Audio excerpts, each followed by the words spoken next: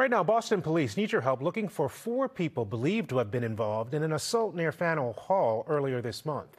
NBC 10's Michael Rosenfield is joining us with the latest on the investigation from there. Michael.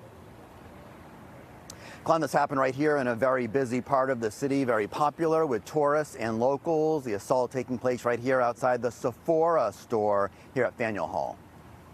Boston police on Monday releasing images of 4 young men they're hoping to identify in connection with an assault steps away from Faneuil Hall. Heavily from his nose. I believe it's his nose. Possible head injury as well.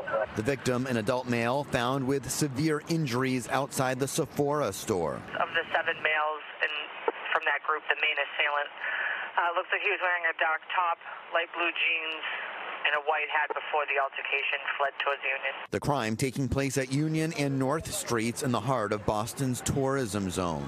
It's beautiful, but it does get dangerous. Police have not said what led to the altercation. It happened a couple of weeks ago on a Friday night around 11 p.m. How do you stay safe on a Friday night out here? I stay with my friends. I make sure I have my location on and everything. According to the police report, the victim was unconscious when he was found. I'm very surprised because it's always a busy area, heavy traffic for lunch, breakfast. It's very crowded, so I'm surprised that even take place right here.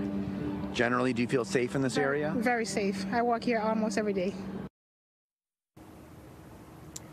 So the images of those 4 people, as you saw, are very clear. Boston police are hoping for some good leads from the public to help identify them.